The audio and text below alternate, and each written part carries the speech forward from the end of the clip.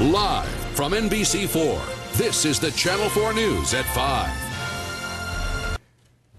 UCLA tonight is working on a three-dimensional way to see brain aneurysms so they can be cured before they lead to life-threatening hemorrhages. Here with that story tonight is Dr. Bruce Hensel.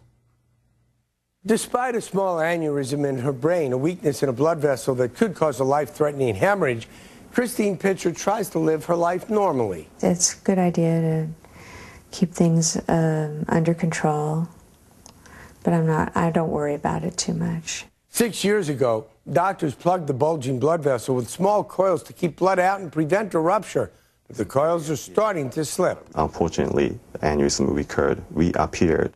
Because 2D images make it difficult to track aneurysms, doctors at UCLA are now using a special computer to view them in 3D. Having 3D, we can detect even subtle change in the shape of the aneurysm. Besides its shape, doctors can see the speed and direction of blood flow. Here it's rushing through the ballooning aneurysm, slamming into its side and recoiling. Once it hits aneurysm wall, which is a weakened portion, it may create further degeneration or further damage to that aneurysm wall, and it may eventually rupture.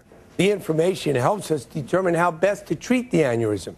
In Christine's case, it was a new coil and a stent to keep it in place. I had a stent placed to protect the coils from the blood flow.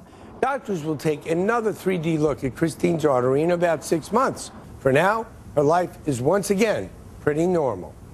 Otherwise, she might need a risky brain surgery. The 3D test tells us when we can avoid that or postpone it. UCLA is one of only 2 centers in the U.S. using this computer software for brain aneurysms. I'm Dr. Bruce Hensel.